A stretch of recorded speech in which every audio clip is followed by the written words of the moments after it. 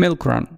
Milk run is a method inspired by the way the milk bottles were regularly delivered to and collected from various households using pre-planned route. So the milkman would know which house wants milk and he would walk through the alley and deliver the milk where it was needed. In the same way, you can supply things in factories and offices. So let's have a look at an example how this can be done in the production setting in a factory. So here we want to deliver certain things from the warehouse to specific places on the production line. So we create a fixed route where the milkman goes through each and every position, and if needed, he leaves certain things there and picks up other things. And it would roughly look like this. As you said, this can be also used in the office setting. So here we've got the assistant who wants to deliver documents to different departments, and he doesn't try to guess which departments he has to visit or not. He simply has a pre-planned route that he follows 2 or 3 times a day, and he delivers